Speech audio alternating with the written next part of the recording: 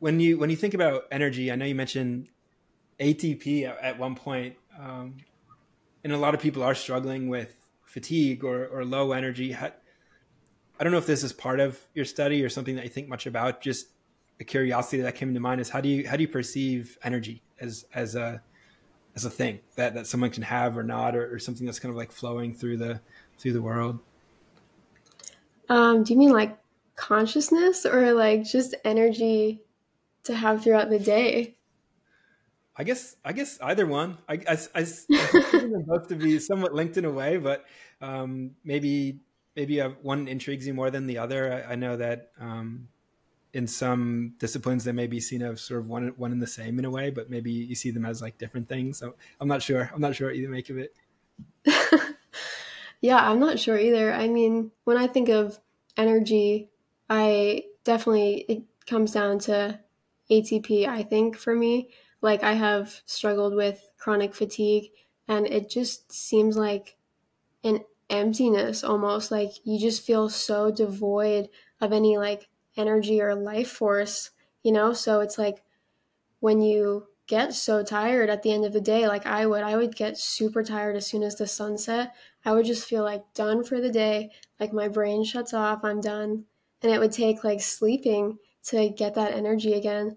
So I definitely think it comes down to like ATP for sure, but like also the flux of just your pathways in general and your metabolism and your ability to funnel information and molecules where they need to go, you know? Yeah, absolutely. I've been fascinated by this as well for a long time, just because it almost seems like my quality of life is very much linked with my quality of energy. Like the more energy I have, the better I can create a higher quality of life. So it's almost like this fundamental way that I'm able to create a cooler world for myself and for those around me. And what I've been fascinated by really over the past sort of recent season in my life, the past 5, 10 years, whatever it is how much energy comes from things that aren't food and sleep, where I'm able to engage in a movement practice that doesn't it make me exhausted. Like it gives me energy. I'm able to go outside with my shoes off, bare feet on the soil, and it gives me energy. I'm accessing earth energy. If I get sunshine, that sun energy, it's like it's energizing. And these aren't food or sleep sources. There are these ways that I'm able to get energy that are outside of food and sleep, or even having a conversation like this. Like it's giving me energy to connect with a like-minded person, someone that I'm able to vibe with and talk about these things that I'm curious on. And there are all these different ways to get energy that are outside of this simple system of food and sleep. And that just it boggles my mind, because then once you start playing with sort of integrating these together, where you've got earthing and movement and sunshine, and you're with people that you enjoy being around, and you've just got this whole new flavor of energy that just brings an electricity to life that I have been excited about for a while now. Yeah, I totally agree with that. When I was first starting to realize that I needed to do something about my chronic fatigue, the first thing I did was I started weightlifting because I hadn't ever exercised consistently. And then I took a hormone test around that time and I found out that I have high testosterone for a woman. So I was like, okay, I'm going to build muscle with this then.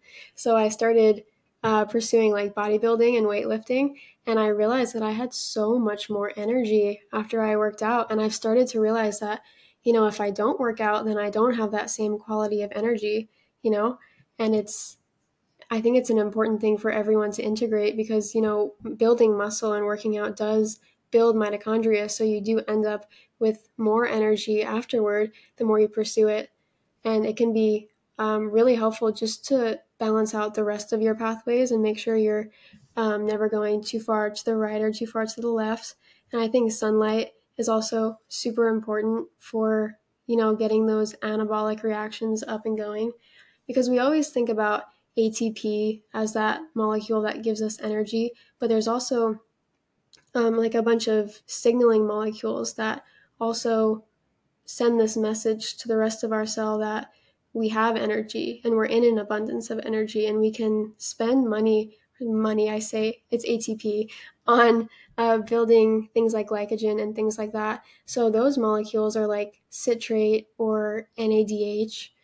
And you don't hear those talked about as much, but they're also molecules that tell the cell, like, hey, we have a lot of energy, so feel free to go build stuff. You know, we could build like nucleotides and stuff like that.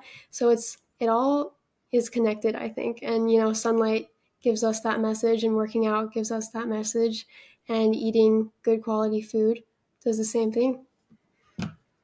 What a cool way to describe that. Very well said. I enjoyed that. That was a really nice riff. I have this whole image of my mind of how the body's working on like a microscopic level of how all these systems are sort of working together.